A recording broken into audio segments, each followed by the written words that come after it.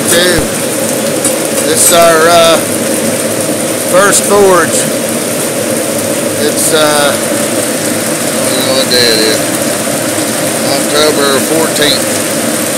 And this was our evening project. Of course, we started off I think about 9 o'clock at night, finishing up at 6. We had to let her cool down, or let it heat up, whatever. We still got a little work to do to the inside. It's raining like cats and dogs.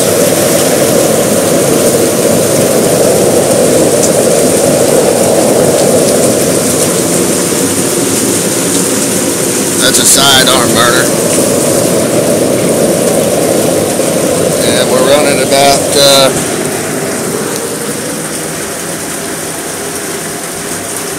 looks like about 5 psi. Yeah, somewhere 4 or 5 psi. And there's a little big dip in there. Just got a little glow on it. It's not hot. Just got a little glow on it from the flame down inside of there. We're trying to use up the last of this propane tank. Looks like we're working on it. But wish you could see up in there. We just stuck this in there a few seconds ago.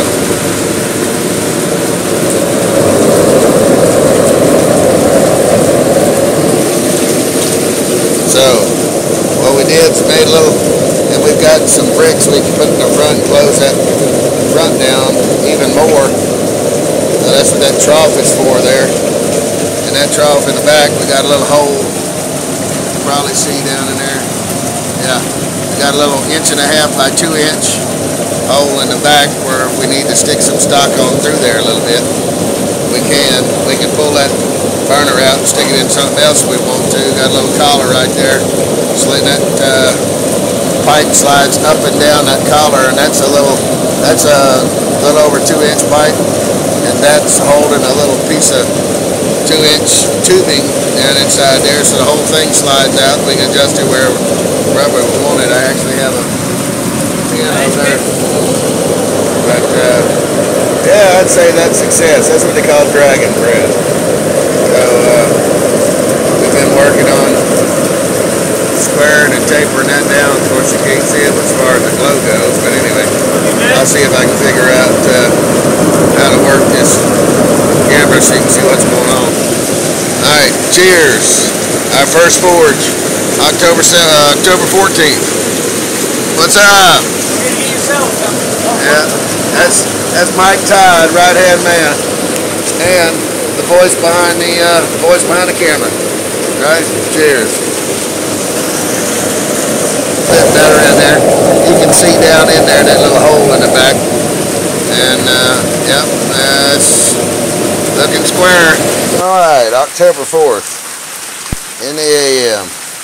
Just got finished our first forge, breaking all the rules, I guess.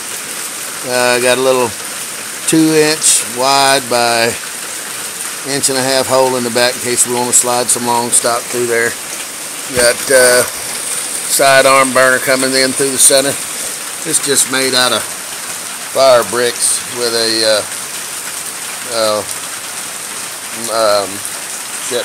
angle iron frame. And let me grab this over here. We want to put a angle iron frame out here. Whoops. Wow. That noticed it moving a while ago. That all fit earlier before we heated it up. Or that's a different brick. Let's see. Okay. That's what it is. I'll have to grab one of those other bricks. And just a bunch of FireBricks. I got 3 across the top, 3 across the bottom, 1 long brick and a 3/4 plus a brick going sideways in the back. Side arm burner with a MIG tip, 0.035, 35,000 MIG tip. And then I've designed that with a 2 1/4 inch pipe with a 2 1/8 inch pipe. Yeah, I know that's strange. with a 2-inch tubing, so I can actually slide that burner up and down. Still hot. So you can see you can slide it up and down, so I can actually pull that whole thing, pull this whole thing out of here and slide it into another. So all of my initial forges are going to be built with this size tubing, so I want to just use 1 or 2 burners, although they're easy enough to build. I can just pull this out and stick it in something else, because this may not last forever. But so far we rushed it a little bit, and we didn't wait for it to let me get my tape measure. We put the material on there. We used a do-it-all, do-it-all furnace cement. Put on about a 1/4 inch layer in there, so got about a 4.5 inch by 4 inch area on the inside, and it is, excuse my hands again, about 12 inches long, plus a hole in the back if we want to push things through. Right now I got a brick back there. But anyway, we fired it up a while ago, and I mean, it did. We were running about 5 psi, and heated that piece of 1/2 inch rebar up and tapered it down a little bit just for the heck of it. And I tell you, it didn't take but about, I'd say about 35 seconds, 35 seconds, and it was already just about, I'd say within 45 seconds it was ready to pull out and work. So anyway, we're going to try some Miracoat IR reflective coating on there and see what it looks like. I don't have any other whip right now, otherwise I'd do half in one and half in the other. But that's what I'd like to do. Didn't realize it, but this heated up right here and bowed out just a little bit. So did this one. Tomorrow, I didn't realize that was going to happen.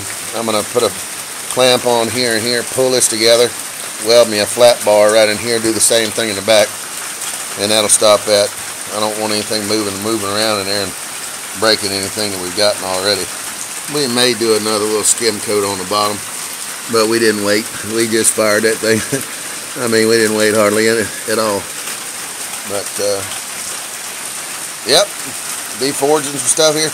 Deforging a couple of pair of tongs pretty quick. Alright, cheers everybody. Blacksmithing at Paddling Rafting Company.